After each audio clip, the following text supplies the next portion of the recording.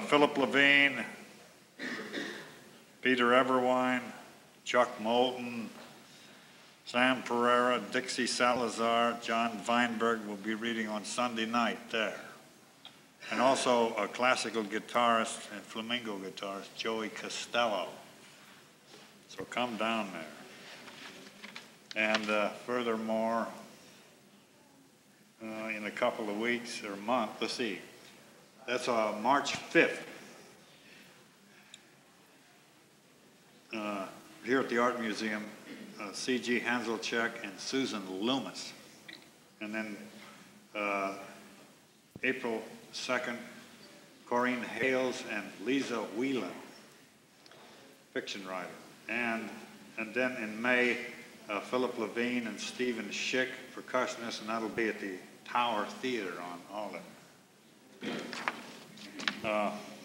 There's so many things that you can say about Bob Mezey. I've got to say a few things. He says, cut it short. I can't do that. Most of you have read all the stats on him. He's been translated into a lot of languages. He's got a number of fine books out, and he's got some with him for sale. He's won a number of prizes. He's been published all over the place. I think probably more important to me is you can't really mention the name Robert Mezey in this town of Fresno that I know and that we know without evoking some amount of nostalgia. A nostalgia of one man relating to an entire city. He was an active poet in active times and became a lightning rod for the conservative and also something of a guru for the ideality of a more rugged and independent communion of thinking and of reaching out beyond the intended scope of a small town college. He was outspoken, and he was drawing broader outlines for concerning human necessity. And what is common, what is a communion without a little wine, or in those days, marijuana, little Panama Red, homegrown. But of all the niches of imbibers in the socialization processes of Fresno, I think the poet's niche was probably one of the more innocent. Nevertheless, the outspoken Mezey took some shots, I think, that he didn't deserve. But he probably has his version. I have mine. Anyway. But by way of nostalgia, it rings very true to me now that it is definitely not necessary to accept the world's common repudiation or neglect of an individual's higher ideals. And conscience is not the property of Fresno or the world. And it takes courage to reject, to compromise it. I think the first time I met Bob Mezey, he was walking across campus dressed in old Levi's, naturally faded Levi shirt, boots that weren't shined, backpack, and scruffy cowboy hat. Jaunty and determined, surrounded by teachers with white shirts and ties, and well-dressed students, many of whom were trying very hard to graduate from their lives. Anyway, Robert Mezey has given us many poems that confront the obstacles of social progress with anger and force. He's given us poems with wings, poems made with a beautiful, unconditioned uniqueness, poems that cut at the nets that trap us in consumerism, poems of self-elaboration, complex and informed by absolutes, magnetized by unknowns, organic, responsive poems that bring differences closer. Poems that go on trying to realize desires bottled up inside. The personalizations of the remote. Poems of humorous distortion, humorous pulverizations, or should I say humorous pulverizations. Anyway, he wrote a book called White Blossoms that was beautifully supported by the community, and the title poem wherein Bob drives down a country road with what turned out to be thousands of people in the back seat. He's written some poems that are the favorites of many people in this town, and for the sake of the younger generation, I hope he reads some of the oldies but goodies from White Blossoms. And for the sake of impounded nostalgia, and he's got new poems and translations. He's one of the best translators around. Anyway, all I hope is that Bob Mezey just gets up here and does his thing, whatever it is.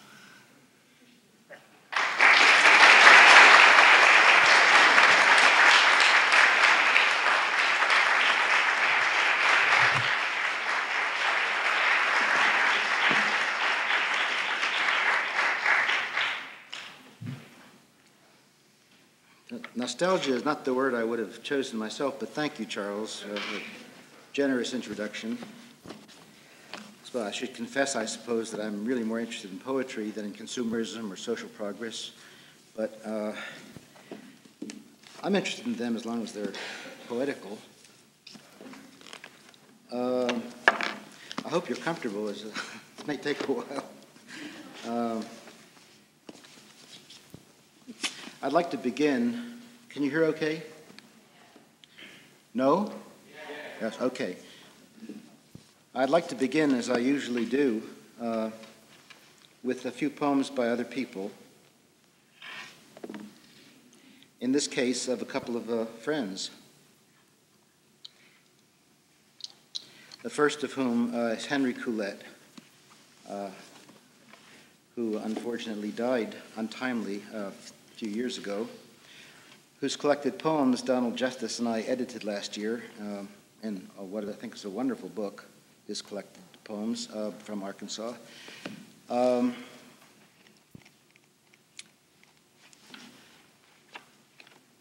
since I'm going to be reading some of my own translations, perhaps I'll begin with one of his.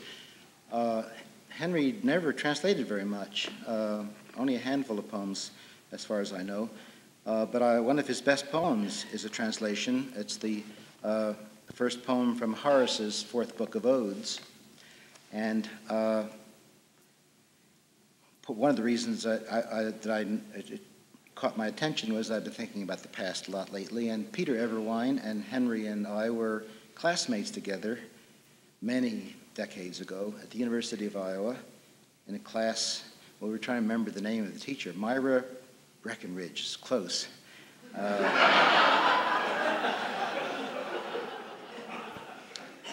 If Phil were here, he would probably remember.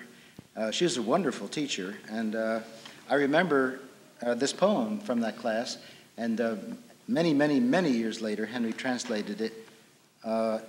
It seems to me rhythmically and in other ways beyond praise. There are a number of references, but they're very easy. They're no problem at all. I'll explain just two or three. Paulus Maximus, who's mentioned, is a rich young man. That's really all you need to know. The Campus Martius is the field of Mars in ancient Rome, where there's a temple to the god. And Ligurienus, who's addressed toward the end of the poem, is an adolescent boy who is mentioned in another of Horace's poems and with whom he was in love. I don't know if Ligurienus is his real name, but he was in love with some young boy to whom he gives the name Ligurienus. Horace, Book 4, Ode 1. Is the ceasefire over, Venus? Spare me. spare me. I beg you to remember I am not what I once was when under the gentle thumb of Cinera. Forbear, cruel mother of the Cupids, to put the screws to one now pushing 50, now cold to your hot breath. Go whither the young are praying up a storm. On purple swansdown go, revel in the house of Paulus Maximus, and seek what you must seek, that someone who would burn most hard, most gem-like. Noble and handsome both, the champion of the divorcee and the widow, a youth of 100 skills, he shall bear your standards into the hinterlands. And when some giver of gifts, some lavish rival fails, Paulus, laughing, will set you up in marble under a citrus roof near the Alban Lake. There you will breathe only the best of incense, and there be charmed by a concert featuring the lyre, the Berecynthian flute, and the reed pipe too. There a boy and a girl will dance in your honor twice a day in, day out, the dance of the Salian, and shake the earth 3 times with a bare foot. Nothing, nor girl nor boy, the credulous hope of being loved by either, nor grape, the trials thereof, nor flowers fresh upon my brow, delights me. Nothing. Then why, Ligurienus, does a tear now and then trickle down my gray cheek? Why does my eloquent tongue fall with an unbecoming silence among these words? Now in the dream of night I hold you captive. Now I pursue you in flight over the grasses of the campus Martius, O hard-hearted, through the whirling waters.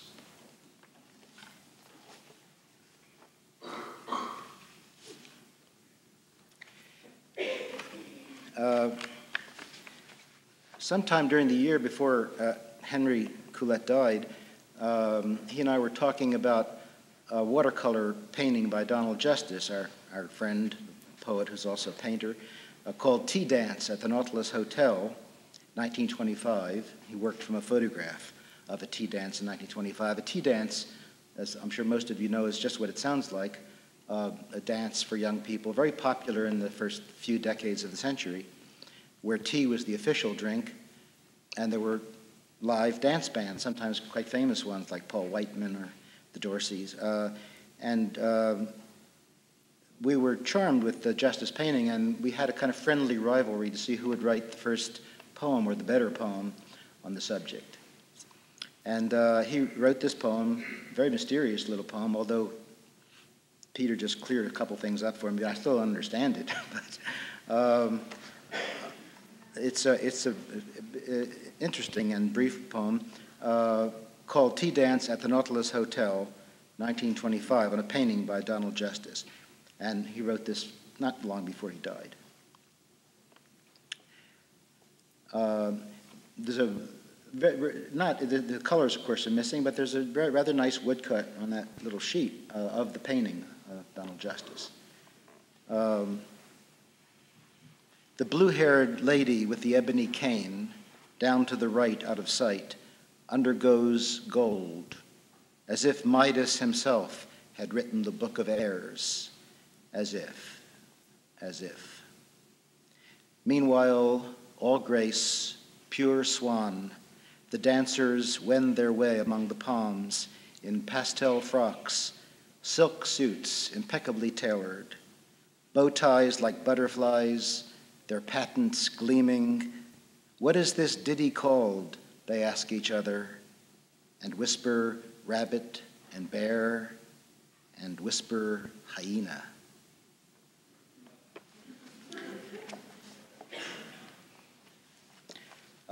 Henry had a wonderful talent for the short poem, for the epigram and the short poem, and I'd like to say a couple of those. This is called Women, Women.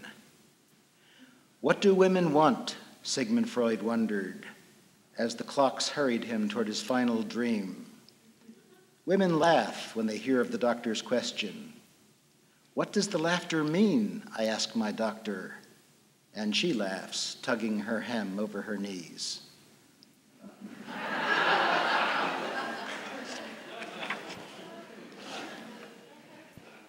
Here are a couple of epigrams. This one is called On the Collected Poems of What's-His-Face.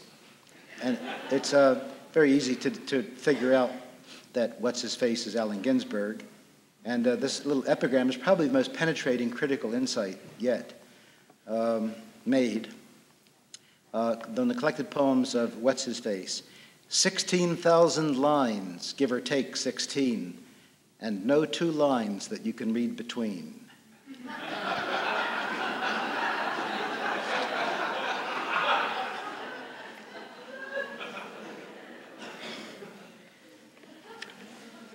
And this one, which refers to the Greek myth of Orpheus and Eurydice.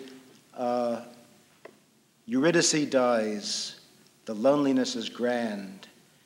Still, were she to come back, dust rag in hand,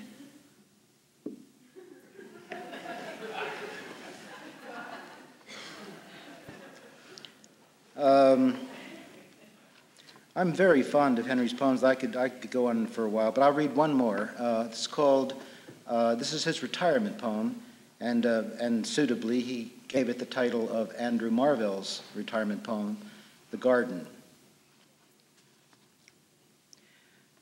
I do the crossword in my backyard garden. The clue is age.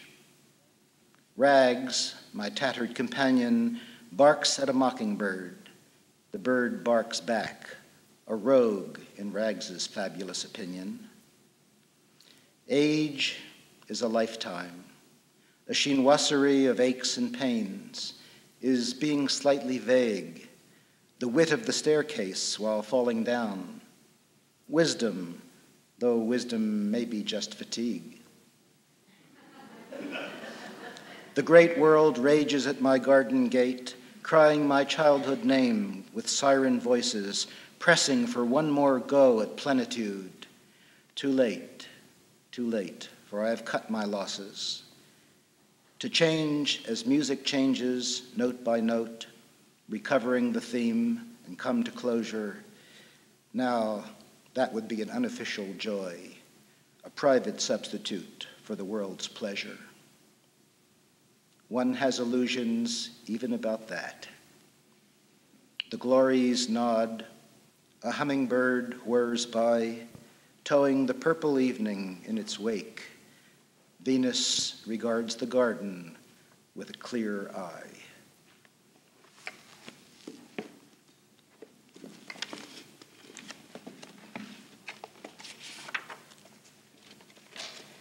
Two short poems by Donald Justice.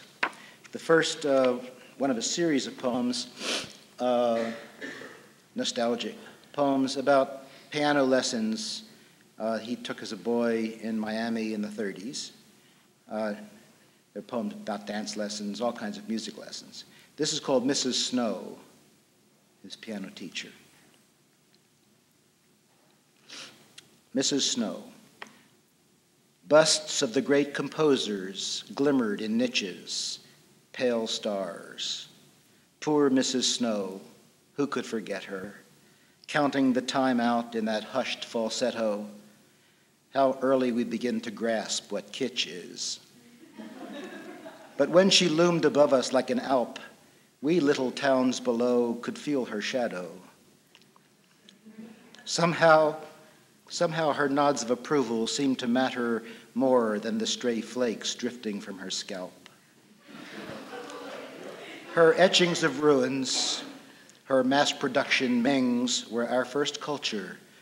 She put us in awe of things.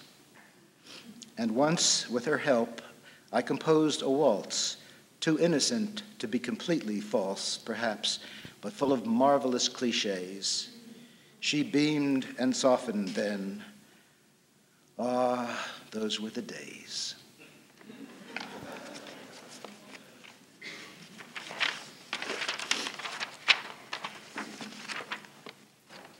And this is Donald Justice's elegy for Henry Coulette, called Invitation to a Ghost. And I might say only that one of the private pleasures of the poem is that he, 6 or 7 lines echo phrases and lines from poems by Borges. Because all the years that I've been translating Borges, I've gone through the book poem by poem and knows all of them. And so he's incorporated them, which he loves to do. And perhaps later on, when I read a few Borges poems, you'll hear one or two of the echoes, but there are quite a few of them. Invitation to a Ghost, for Henry Coulette, 1927 to 1988. I ask you to come back now as you were in youth, all confidence and the silver brushed from your temples. Let it be as though a man could go backwards through death, erasing the years that did not much count, or that added up perhaps to no more than a single brilliant forenoon. Sit with us. Let it be exactly as it was in those days when alcohol brought our tongues the first sweet foretaste of oblivion. And what should we speak of but verse? For who would speak of such things now but among friends? A bad line, an atrocious line could make you wince. We have all seen it. I see you again, turn toward the cold and battering sea. Gull shadows darken the skylight. A wind keens among the chimney pots. Your hand trembles a little. What year was that? Correct me if I remember it badly, but was there not a dream, sweet but also terrible, in which Eurydice strangely preceded you, and you went along already knowing the outcome, and then she did turn? Come back now and help me with these verses. Whisper to me some beautiful secret that you remember from life.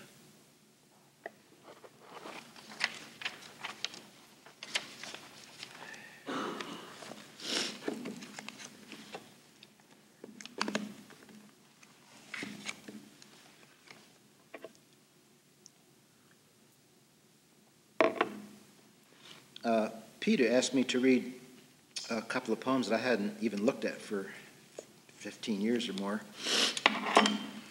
And Chuck wanted me to read some poems from White Blossoms, which I hadn't planned to do.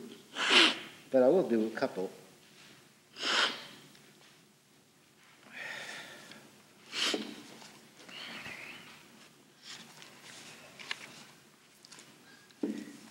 I suppose, one should be respectful of one's old poems, even if they give you the creeps.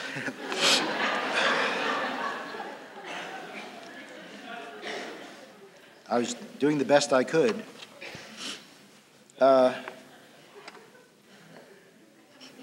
Here's a little poem that I still like rather well. I haven't read for a long time, called There.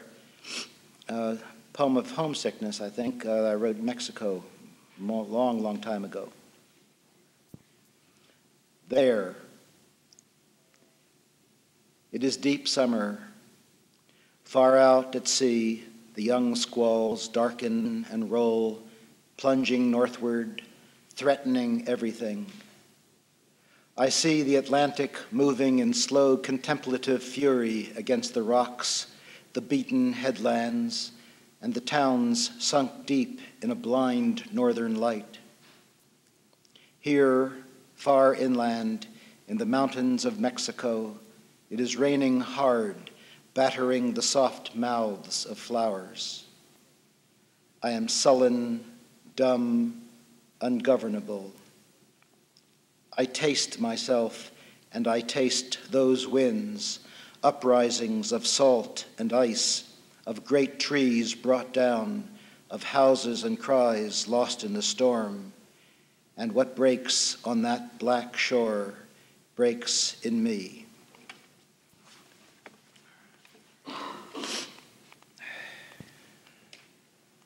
Well, I'll read another sort of wintry poem that Chuck wanted me to read, and I don't know what I think about it. I haven't really looked at it for a long time.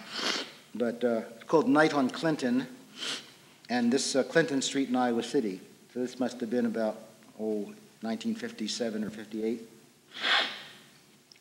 And this, there was a famous bar, at least it was famous in Iowa City, that this takes place outside of. Night on Clinton.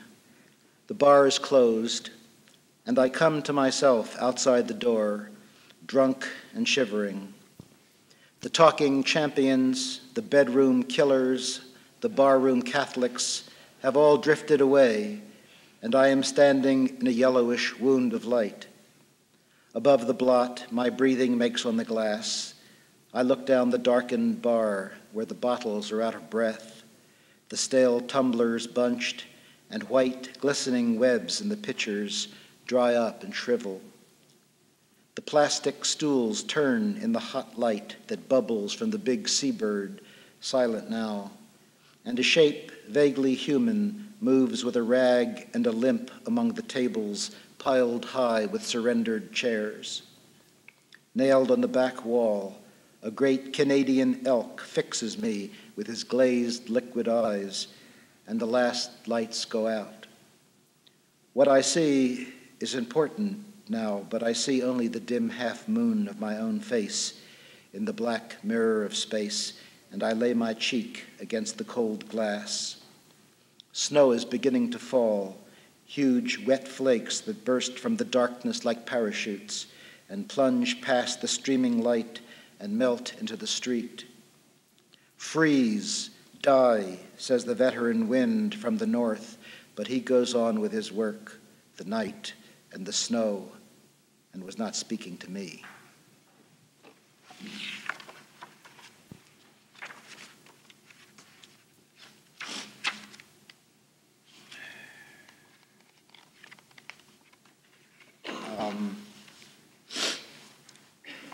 Okay, last one from these real old ones. This is called To Her, and she in the poem is the moon, the full moon, and the goddess as well, and the muse, and a number of other things, I suppose. To her, risen above the uncertain boughs in the last breath of daylight, so near she seems that you can touch her with your hand. She rides in the tall blue silence. Her light falls across the fields like drifted snow. The shadow of the pale barn is like something alive, softer than fur. No one acknowledges what is happening.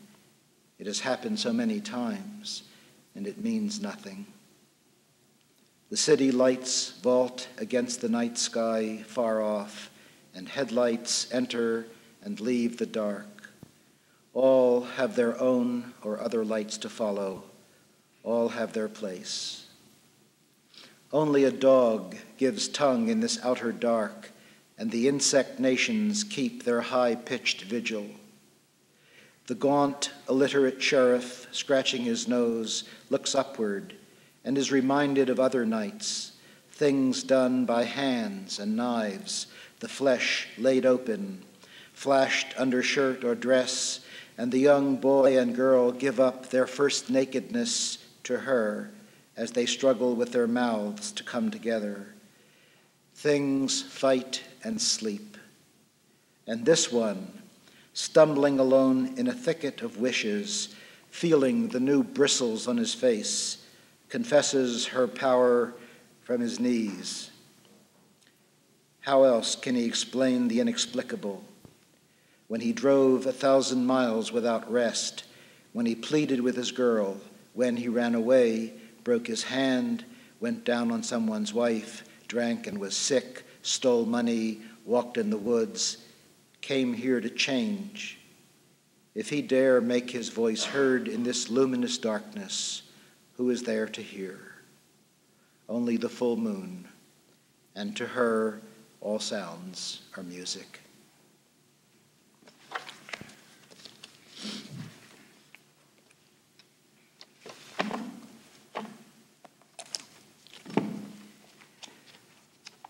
A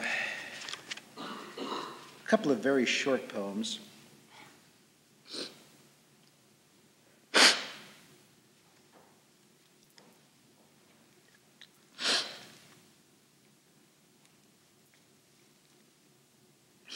This is called Little Poem.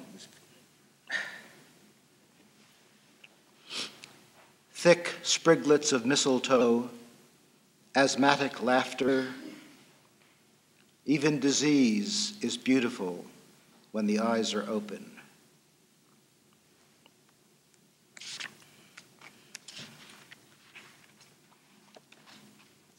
I forgot, I usually explain beforehand, in case people usually know this, but forget that mistletoe is a disease, at least if you're a tree.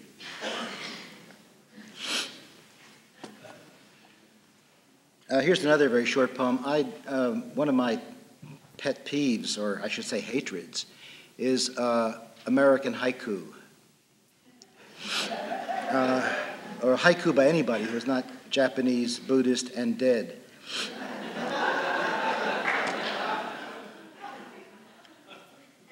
But damned if I didn't go and write one myself.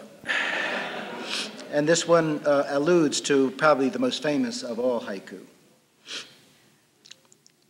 Hey, you frogs, you know a poet named of Basho? No? Well, he knows you.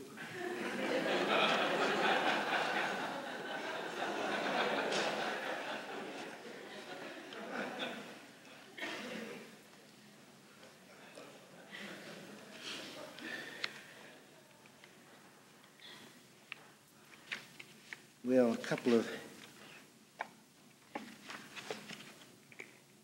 I was going to read some of these little prose things that are full of puns and all, that are pretty amusing, some of them, but I have really more to read than there's time for. I'll just give you the shortest one of all, which has probably the best single pun in it. He loved her, so he give her a domineering. Ho, ho, ho, she cuckolded.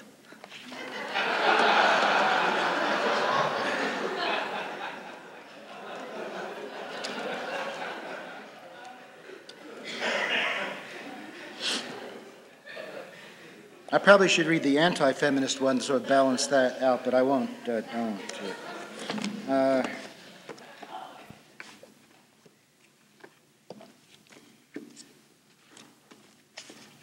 Let me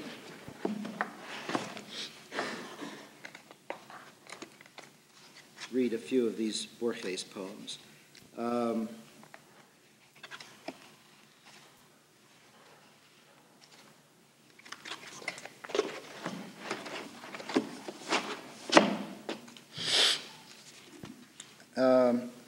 About 3 or 4 years ago, I fell madly in love with the poems of Jorge Luis Borges, the great Argentine poet, who's much better known for his stories than for his poems, but who I think is a much greater poet than fiction writer.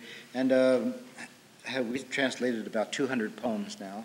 I'm only going to read a few of them, 9 of them, and except one, which is a little longish, all very short sonnets or about that length. But this first one is interesting enough, I think, to read. It's called The Golem, and let's just say a couple of things about it. The Golem, for those of you who are not familiar with it, is kind of the Jewish Frankenstein. And this poem deals with the 18th century Polish Kabbalists, Jewish Kabbalists. I won't take time to explain Kabbalah now, except just to say it's an intellectual and spiritual discipline that involves very complicated ways of reading Scripture. And like other such disciplines, is supposed to confer magical powers on those who master it.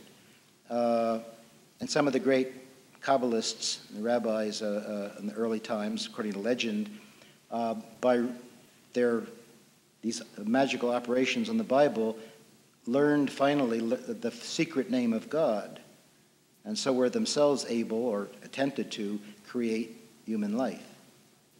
And the golem was the result. This is about the most famous of those rabbis, Rabbi Loi sometimes pronounced, from Prague, Czechoslovakian rabbi, late 18th century. And he refers to Plato's book, The Cratylus, in his first line, and which gave me a great deal of trouble because I needed a rhyme which Cratylus would not serve for. I've done most of Borges' poems, certainly all the best ones, are in meter and rhyme. And this translation, project, very foolhardily, has attempted to translate them closely and accurately, but also into meter and rhyme in English. And Cratylus was difficult. But a classicist friend told me that in Greek, it's Cratylus, which worked out much better. So it's what you know as the Cratylus. I don't think there's anything else that you need. Oh, one more thing. Borges got this from an early novel about the golem, and not from Gershom Scholem, the great scholar of Jewish mysticism. But then he later read Scholem, and of course he used it in the poem because it's the only rhyme for golem. The golem. If, as the Greek asserts in his Cratylus, the name is the very essence of the thing, then from the letters of rose, the rose keeps flowering, and from the word Nile, the length of the Nile arises. And made entirely of consonants and vowels, there must be a dread, unspeakable name, the essence of God encoded, which omnipotence guards in its perfect letters and syllables. Adam knew it, and so did the stars over Eden. But afterwards, or so the Kabbalists say, the corrosion of sin wiped it utterly away, and from the generations it was therefore hidden. Of the ingenuity and innocence of men there is no end. We know there was a time when the people chosen of God sought for the name. Long were the night watches in the ghettos then. Unlike those who insinuate their vague shadow into the vagueness of history, still green and living is the memory of Judah the Lion, who was a rabbi in Prague. Thirsting to know for himself what is known to God, Judah the Lion got lost in the permutations of letters, their endless, intricate variations, and at last pronounced the name, which is the code, which is the portal, the echo, the host, the palace, over an inert clay figure which he kneaded with stiff hands, trying to teach it the secrets of letters, the secrets of time and space. This earthen semblance raised its drowsy eyelids and saw, for the first time, forms and colors which made no sense, drowned hearing about his friend's death. There's a very simple sentence in French in it, which for those of you whose French is as bad as mine, I will translate, which means simply, I'm very tired, I'm 4,000 years old. Elegy. This is a prose piece, really, prose poem, I suppose, if there's such a thing. Elegy.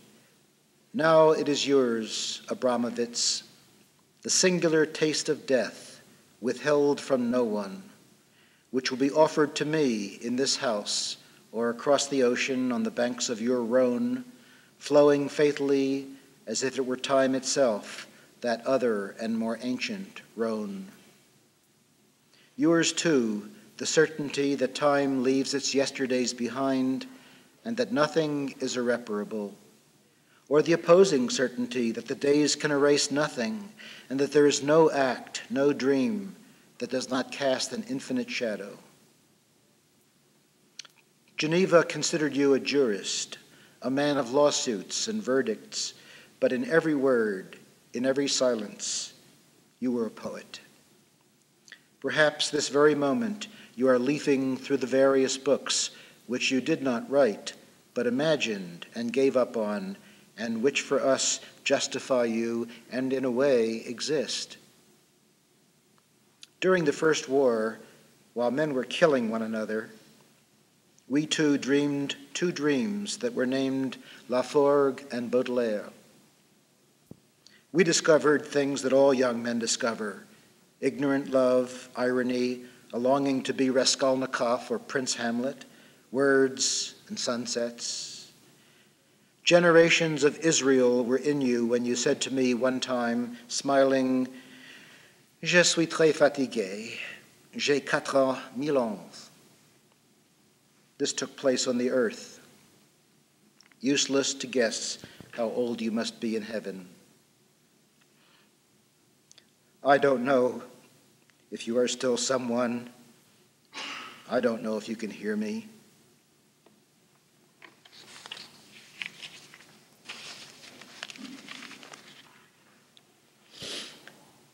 Epilogue, and this is an elegy for boyhood poet friend Francisco Luis Bernardes, and two very small notes.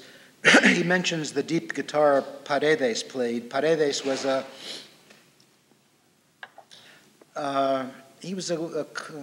compadrito, kind of a gangster political boss, and they played the guitar, and they had a certain kind of vulgar cultivation.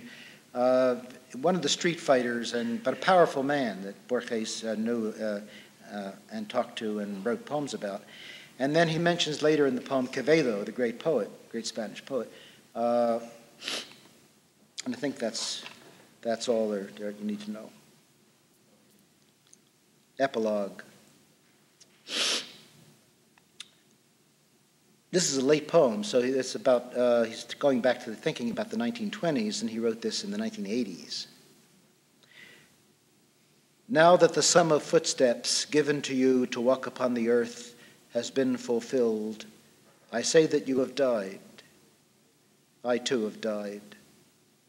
I, who recalled the very night we made our laughing, unaware farewells, I wonder what on earth has become of those two young men who sometime around 1920-something went looking with naive platonic faith down the long sidewalks of the southern night, or in the deep guitar Paredes played, or in the lore of street corners and knives, or in the dawn which no one has ever touched, for the true secret city of Buenos Aires.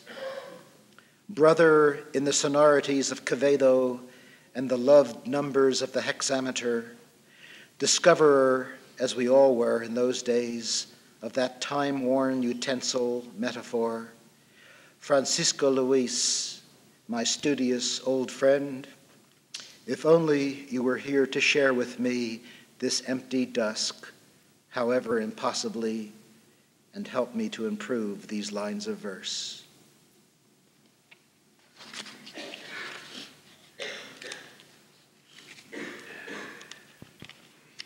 Last Borges poem is called The Art of Poetry.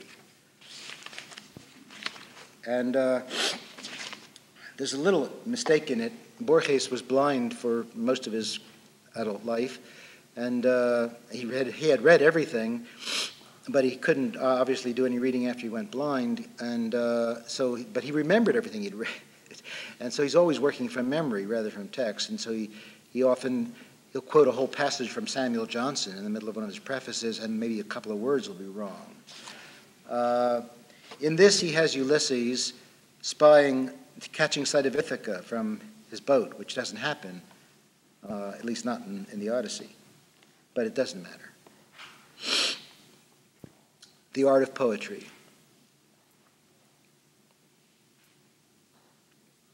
And he mentions, as he does in hundreds of poems, it seems like, Heraclitus, the pre-Socratic philosopher, whom you know probably as the author of, or the maker of his most famous sentence, which is that you cannot step into the same river twice, which fascinated Borges endlessly. The Art of Poetry. To look at the river made of time and water, and to remember time is another river, to know that we too vanish like the river, and that our faces flow away like water, to feel that being awake is another sleep that dreams it is not dreaming, that the death that spreads fear in our flesh is the very death that we die every night and call sleep. To see in the day or in the year a symbol of all the days of man and of his years, and to transmute the insult of the years into a music, a murmuring, a symbol. To see in death asleep, or in the sunset a melancholy gold, such is poetry, beggared yet immortal, poetry that comes back like the dawn and like sunset. Sometimes, in late afternoon, a face looks at us from the depths of a dark mirror. Art ought to be like that unblinking mirror, revealing to each of us his own true face. They say Ulysses, sick and tired of marvels, wept with love at the sight of Ithaca, green and simple. Art is that Ithaca of simple green eternity, not marvels. And art is also like the unending river, going yet staying, mirroring the same changeable Heraclitus, who is the same and yet another, like the unending river.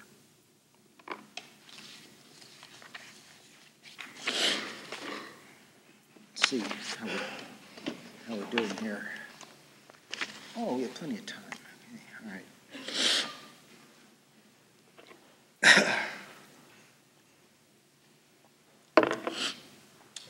I didn't see Phil before the reading, so I didn't have a chance to ask him whether he would mind my reading this poem or not. I don't think he would. I think he's heard it before.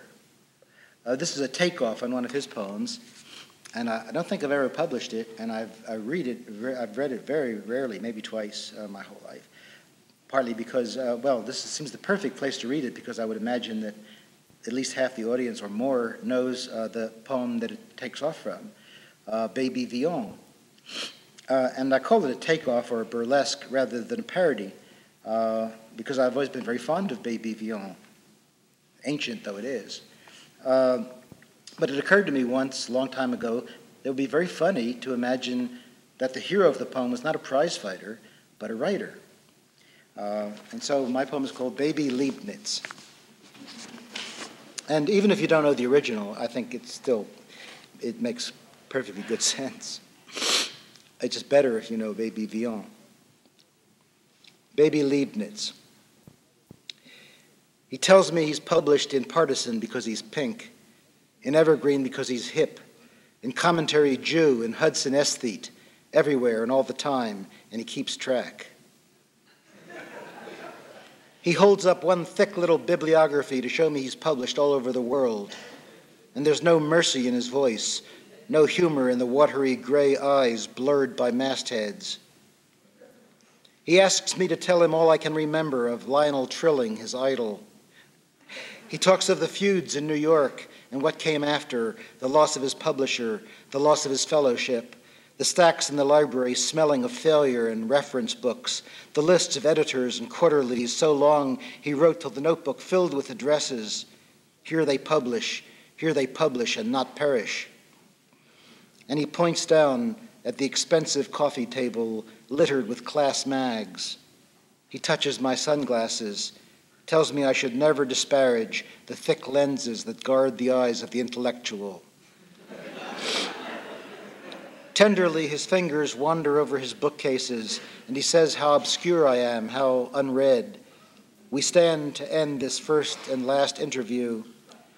Sweaty, 316 pounds, 5'2", no bigger than an elephant. He pats my back, kisses my fountain pen, shows me the door, my hypocrite writer, my semblable, my hero. Myself made otherwise by 200 pounds and all those publications.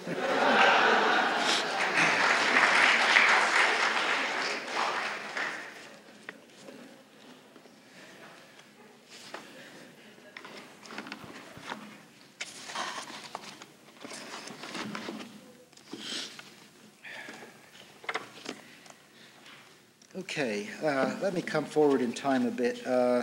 These still sort of old poems.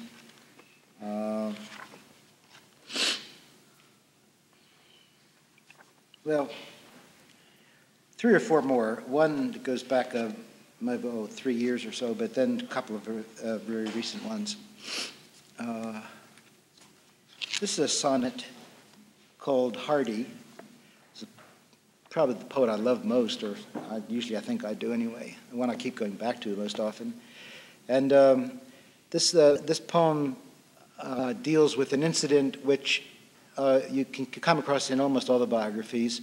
They seem to agree that it's not apocryphal, but the evidence for it is slender. But apparently, Hardy, although it was a peasant family, they were not at the very bottom of the heap, and so they had not only a midwife present, but a doctor. It was unusual in the country among the peasantry in 1840.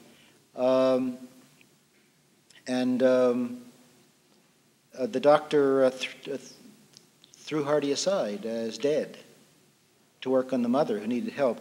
And luckily for us, the midwife busied herself. She didn't believe it, and she recovered the child.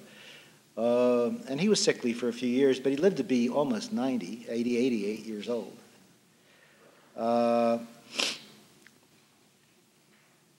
That's really all you need to know. In fact, the poem tells you all that, so I'm just sort of telling you who the old crone in the poem is in case it's not clear. But I think it's clear enough. Hardy. Thrown away at birth, he was recovered, plucked from the swaddling shroud, and chafed and slapped, the crone implacable.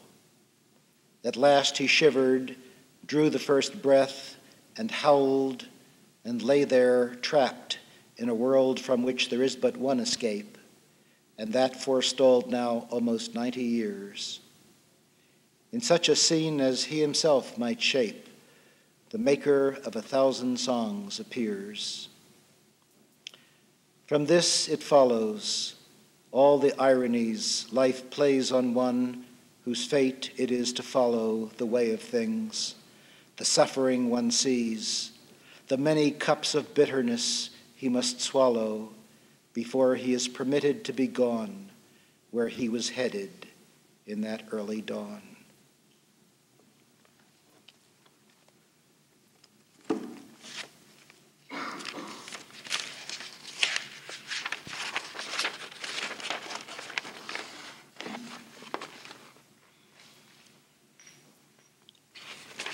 Now, I suppose like everybody else, I've written a few poems that were essentially transcriptions of dreams, and they usually don't work out very well.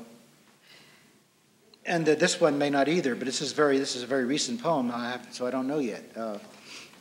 Therefore, I feel free to foist it on you. Called No Way. Excuse me.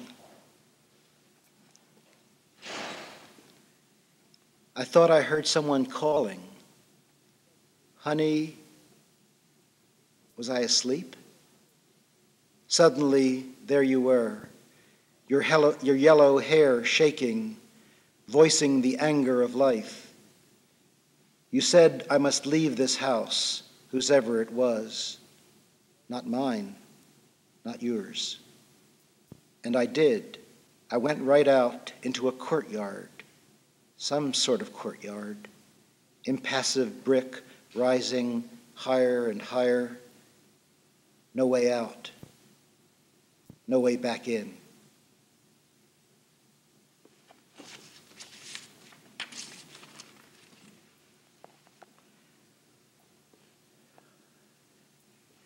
I'm going to come back to the beginning. This is not an elegy, I'm still working on that, but this is a poem of mine that deals with Henry Coulette. And it's a curious little poem because it's really a dramatic monologue, but it seemed to insist on writing itself in 14ers, which is a very peculiar meter for a dramatic monologue. But it's against my religion to argue with headstrong poems. So I did it. And another very curious thing about it is that the poet interrupts. There's one of the four stanzas is a kind of interjection.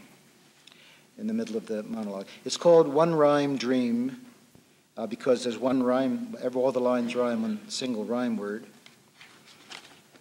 And this is Henry thinking of his past life,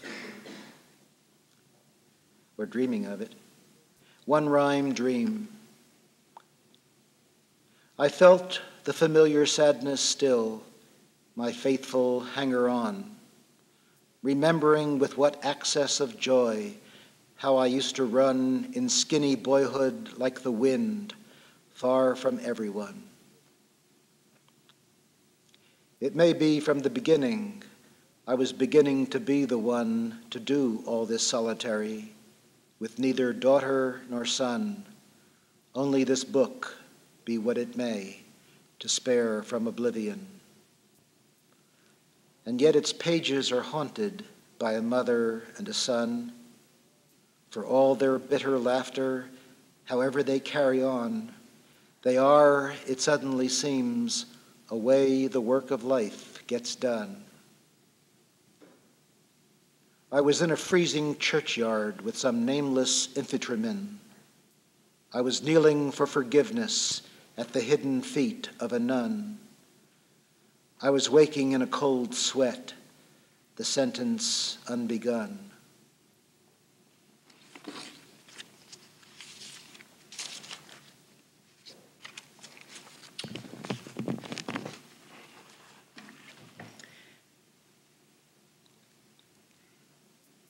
And the last poem I'll read is called Tea Dance at the Nautilus Hotel, 1925.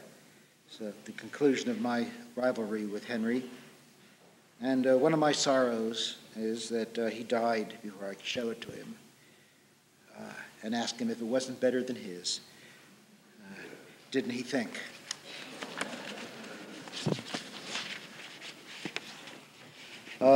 This poem had a very interesting genesis. I wanted to write, I thought about the poem a long time. I wanted to write one before Henry did, but I just couldn't get an idea for it. And then I heard there's an all-women's band from Berkeley sang a song that I had heard before from a Bing Crosby movie from the 30s, or early talkie. It came out about the time I was born, actually, about Cuba, C-U and C-U-B-A. And what was the thing that charmed me about the poem, about the song, was this rhyme with the word panatella. So Cuba was where the dark-eyed Stellas light their fellas panatellas. And this is really delicious, a series of rhymes. Then I thought, it suddenly occurred to me that there were umbrellas in the Don's painting. And I thought, well, that's a good rhyme for panatellas. Panatellas, is a thin, very thin cigar. And I remind you that this is dated 1925. The photograph that Justice painted from is from a tea dance of that year, which of course is before he was born, long before I was born, since I'm much younger. Tea Dance at the Nautilus Hotel, 1925.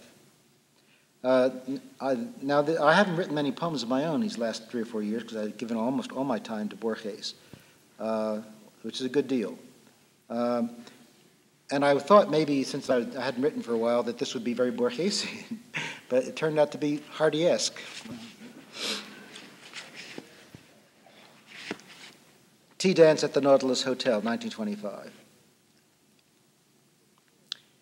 The gleam of eyes under the striped umbrellas, we see them still after so many years, or think we do.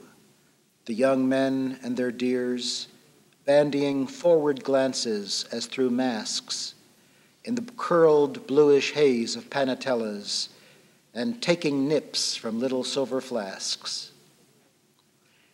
They sit at tables as the sun is going, bent over cigarettes and lukewarm tea, talking small talk, gossip, and gallantry, some of them single, some husbands and wives, laughing and telling stories, all unknowing they sit here in the heyday of their lives. And some then dance off in the late sunlight, lips brushing cheeks, hands growing warm in hands, feet gliding at the lightest of commands, all summer on their caught or sighing breath, as they whirl on toward the oncoming night, and nothing further from their thoughts than death. But they danced here 65 years ago. Almost all of them must be underground.